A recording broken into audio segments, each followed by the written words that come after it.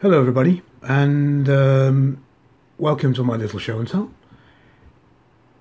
This time we'll be looking at an iconic watch. It's a Seiko Diver 6309-7040. These watches were produced between 1976 and 1988. It's also known as the Turtle, and I think you could probably figure out why. It's because of the funny turtle-shaped pincushion case. Okay, so let's, before we chat about this watch, talk about the statistics, or the specs. It has a stainless steel cushion case measuring approximately 45 millimeters in width. That's 48 millimeters including the crown. 48 millimeters in length, lug to lug.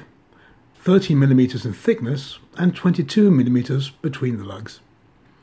The bezel is a 60-click bidirectional non-locking bezel with a black painted aluminium bezel insert.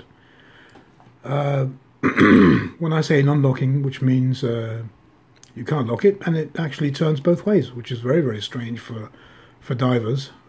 But that being said, it is an old watch, so yeah. The crystal is a Seiko Hardlex mineral crystal. The movement is the Seiko Workhorse 17 dual 6300 series automatic caliber. The movement cannot be manually wound and is a non-hacking movement.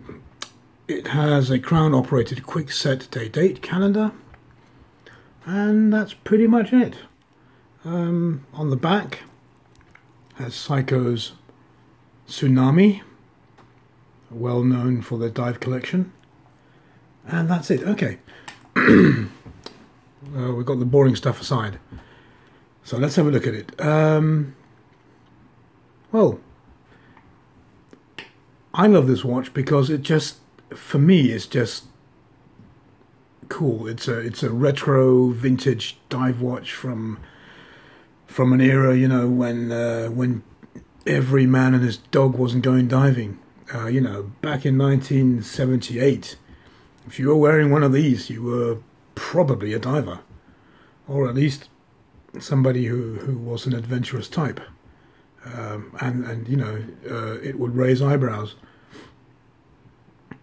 Nowadays, you have people, they've never seen the inside of a dive mask, but they wear divers, and there's nothing wrong with that. Please don't, you know, misunderstand me. I'm not saying that you have to be a diver to wear a dive watch. I'm just saying when this thing was created, you know, well, dive watches weren't that common, and this was a watch for the active man. And it's just very aesthetically pleasing. It has some really beautiful lines. Those of you who've seen many of my show and tells have probably noticed that I have something in my throat. Have probably noticed that I have a sort of a fetish for shark mesh, or mesh, if you like.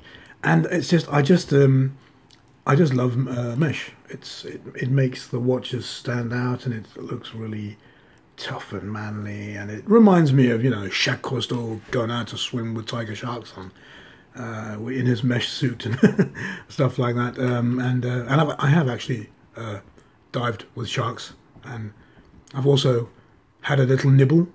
An oceanic blacktip bit me in the arm, which was an uncool experience. And I was wearing shark mesh at the time, but it didn't save it. so I still got nicked. Anyway, back to the watch. Yeah, it's a very cool watch, and these watches are commanding higher and higher prices every time they're sold. This one I bought from a friend. I'm not quite sure if it's 100% authentic or original. I think it might have, you know, had new hands installed. Now, I'm not one of these people. You do have watch enthusiasts who will walk around with a vintage watch with massively corroded hour and minute hands, because these are the original from 1972, and they'll love them because of that. I'm not that kind of person.